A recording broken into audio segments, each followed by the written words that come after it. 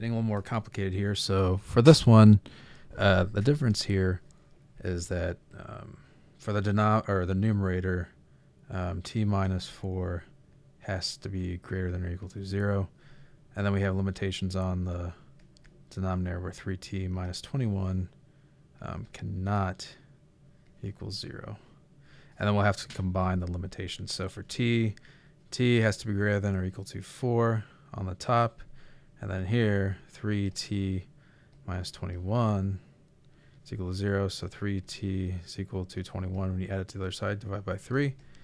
T is equal to, or cannot equal 7 on the bottom.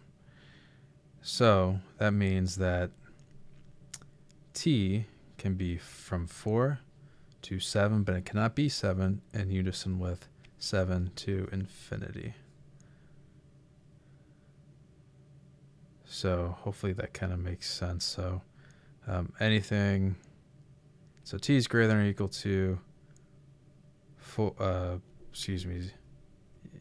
4, but t cannot equal 7. So it's kind of like a double case because you got the numerator and denominator there. So that's it. That's how you solve that.